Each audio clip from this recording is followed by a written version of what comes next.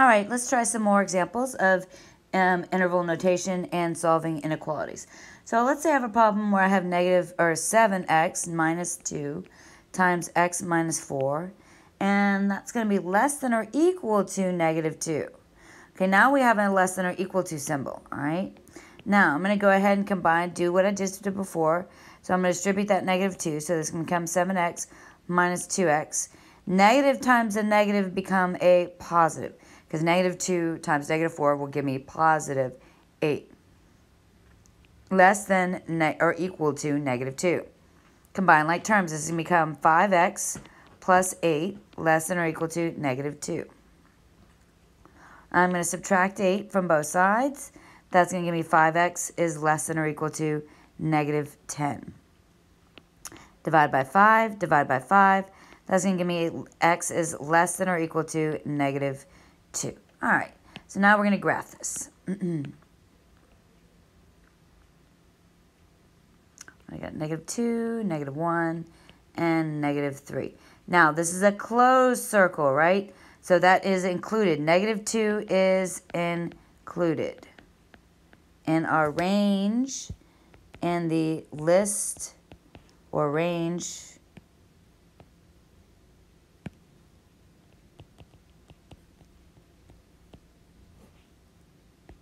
for x. So x can be, it can't be negative 1 because that would be to the right of negative 2, right? So we're talking about going this direction in terms of our inequality. So we're talking about going to the left, right? So if I look at this, negative 1 won't be included, neither will negative 1.9. But, and negative 2 will be included, and negative 2.1, negative 2.5, negative 3, all the way to negative infinity. So I'm going to write my interval notation. This is going to be negative infinity to negative 2. Since negative 2 is included, we're going to use our bracket symbol. Okay? So this would be the interval notation.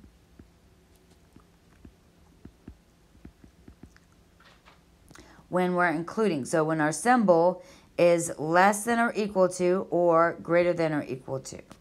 All right?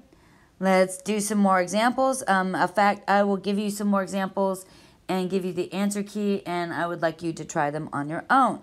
In the next video, I'm going to, hold on, let me see if I can find a harder one. No, they're all pretty easy. Okay, so the next video, I'm going to go over compound inequalities, and I think that's going to be a little bit more challenging. All right, see you then.